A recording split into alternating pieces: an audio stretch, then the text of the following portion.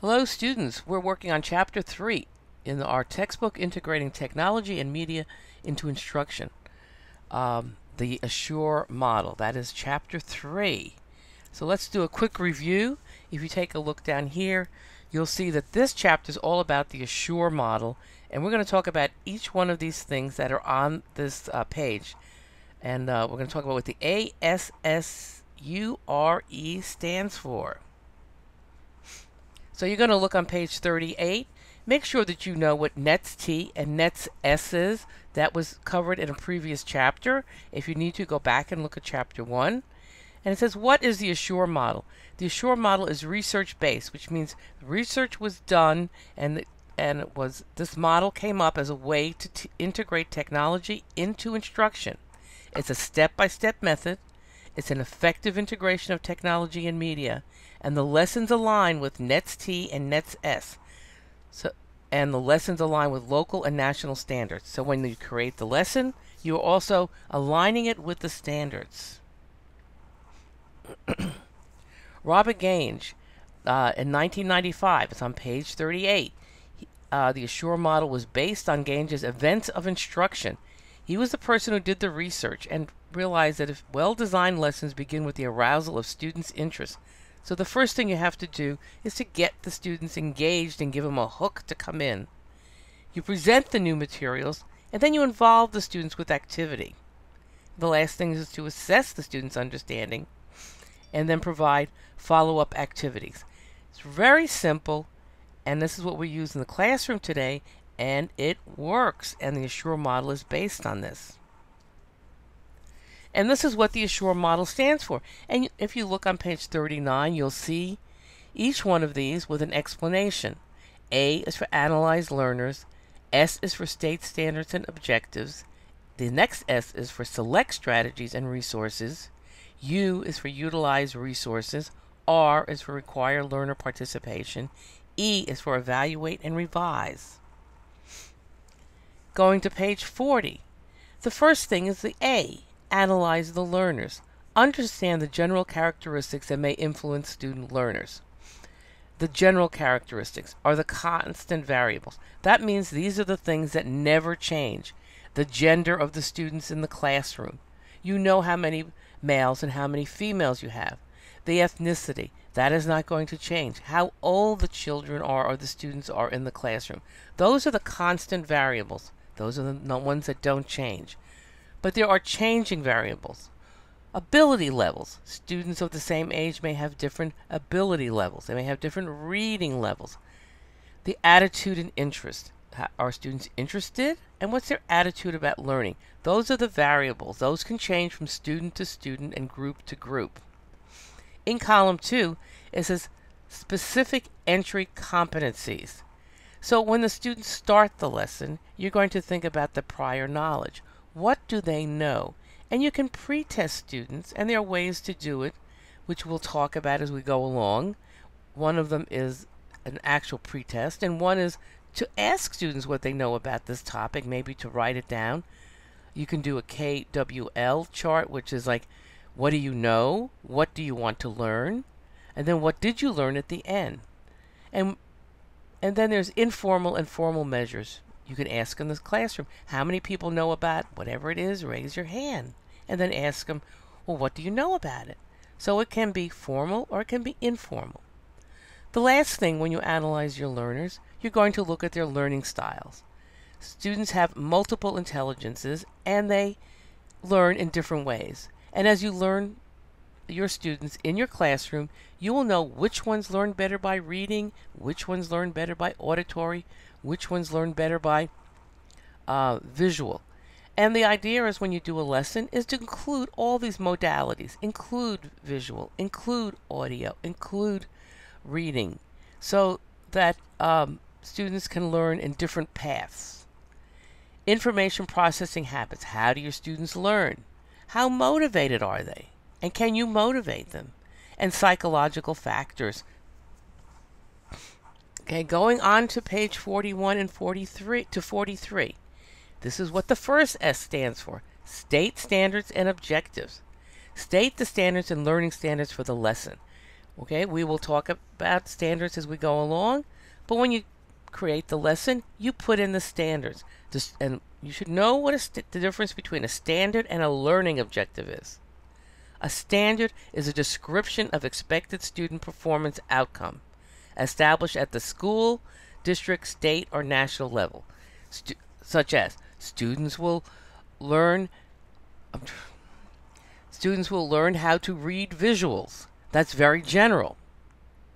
Students will be able to write about charts and graphs. That is very general. The learning objective asks, what new things will students learn by the end of the lesson? Let me repeat that. What new things students will learn by the end of the lesson? So when you give the lesson, the objective might be the students will learn how to read and interpret a pie chart. So it's very specific for that lesson.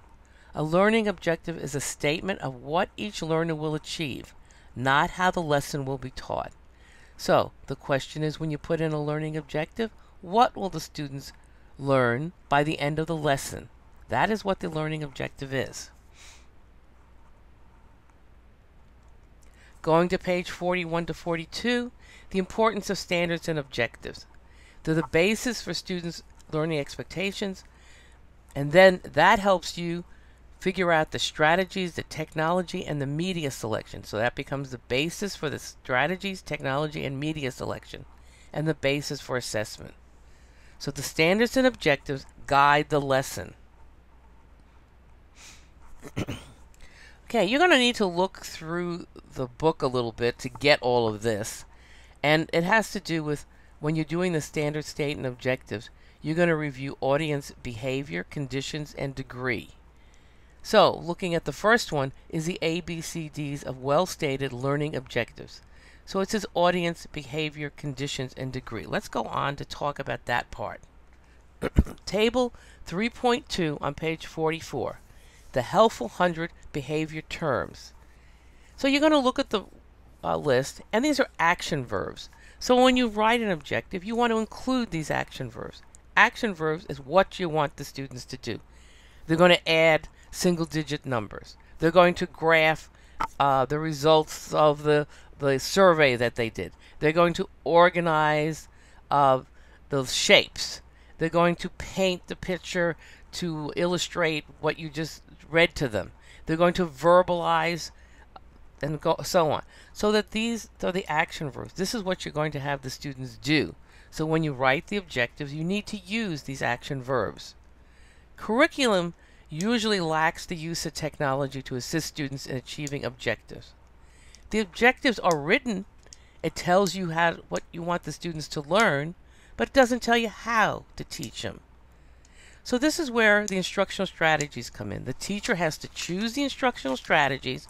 They have to decide how they're going to teach it, and they can include technology as part of their instructional technology. Teachers can add technology standards, NETS S. Review the samples on page 44 to 45 to help clarify this. Next, select strategies, technology, media, and materials on page 46. Selecting strategies. Now, there's teacher-centered and student-centered strategies. This is what you actually do with the students. The teacher center is where the teacher is teaching activities, presenting a concept, such as showing a video, reading a story. The teacher is the center. Then there are student-centered activities, where teacher acts as a facilitator. Example, small group discussion to analyze information, pairs of students researching videos on the internet. So when students are learning on their own, with you as the facilitator, that becomes a student-centered. And the bottom line, all of this should result in student learning. And you'll find that most lessons contain both teacher and student-centered activities, a little of each. Going on with select strategies, technology, media, and materials, page 46. Selecting technology and media. There's a rubric available in the book that helps you select materials to evaluate them, and then selecting, modifying, or designing materials. Where can you get these materials? In a school, You can you can use technology, you can use the internet, but one of the biggest places where you can get help and define materials is with your media specialists in the media center at your school. You can work with other teachers, especially new teachers should work with their teammates at their school, and the experienced teachers share with the new teachers, and then media resource guides. So this is some of the places to get materials and media for your students. You can modify existing materials and you can design new materials. So let's talk about that. Where are the three ways you get materials? One is you use existing materials, available materials. Two, you modify existing materials. And three, you can design your own materials. Going on in the textbook, you'll see utilize technology, media, and materials. And they're the 5 P's. And this is a process. Preview the technology. This is what you do when you pick materials to use in your classroom, or for the lesson, you are going to review them. Do not show students a video without reviewing it. Do not give students anything to do without doing it yourself first. Preview the technology, media, and materials. Oops, I went backwards. Sorry. Prepare the technology. Have it ready. Have a link for them. Have the materials out for them on the table. Whatever it is, be ready for them. Prepare the environment. Do you want them to sit in rows? Do you want them to sit? Where do you want them to sit? Bring the materials out. Set up the room. Prepare the learners. Tell them what they're going to learn.